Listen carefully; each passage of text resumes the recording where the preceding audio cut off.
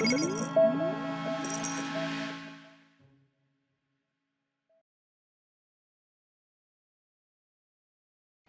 and welcome to video 6 of our course on converting paper-based data to electronic data using EpiData.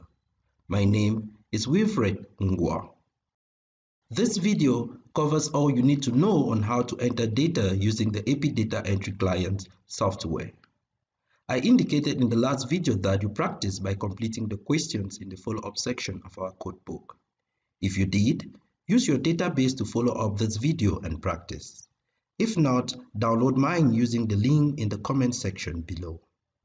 Before we dive into the nitty-gritty of EpiData Manager, let me quickly show you how to relate data forms created within a relational database in EpiData Manager. In video 5, we looked at how to create a relational database in which we can have a parent form and one or multiple child forms.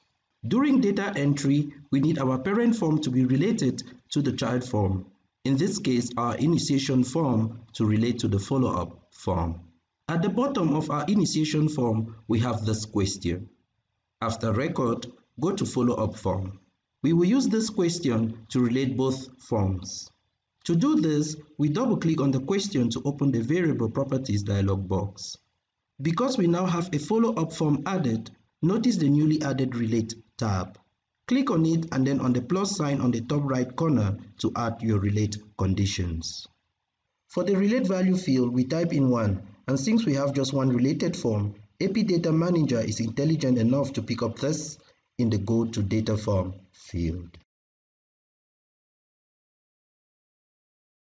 The EpiData EntryClient, otherwise referred to as EntryClient, is used to enter or edit data already defined and contained in a project created with the EpiData Manager software. Besides its utility for data entry, it can also be used to browse through or search the data once these data are entered or imported. The EntryClient was developed in such a way that the user or data entry person cannot change the structure or definition of a given file or database. All changes on a given file must be made in EpiData Manager. This is important in the sense that only the EntryClient could be installed on the computer of the data entry person, preventing them from making any modifications to the file or database. As earlier mentioned, before you can work with data in the EntryClient, you must first prepare this data in EpiData Manager. You can launch EpiData EntryClient either directly from the EpiData Manager by clicking the Enter tab on the Work toolbar, or simply launch the program from your desktop or Start menu. Once launched from the desktop, you have this interface.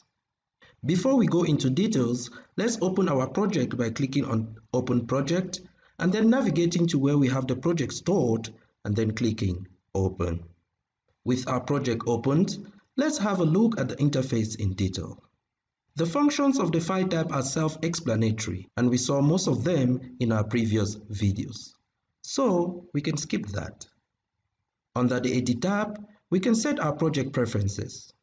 I personally have never made any changes as the default settings work perfectly for me. We can also use the Edit tab to set the display of the program to a default window position. Elsewhere, we can copy a record or field to clipboard. This copy to clipboard attribute is essential, especially when providing feedback to your data team. The Browse Data tab permits you to navigate through entered records. You can search a record based on the current variable, which is simply the one that has your mouse cursor. Notice that you can add other search conditions. You can also search a record based on all variables.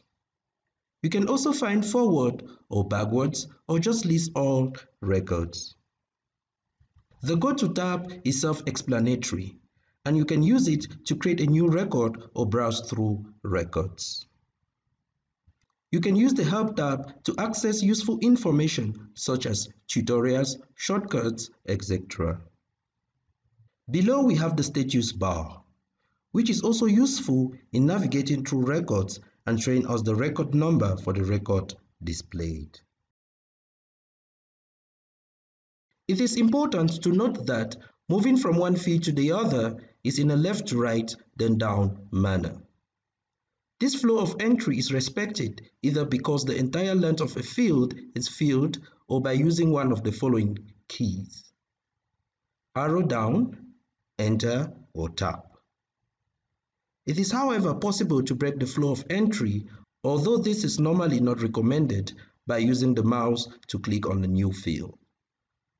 The main reason why breaking the flow of entry is not recommended is because a field could have some attributes set, such as jumps or skips, that defines another flow of entry.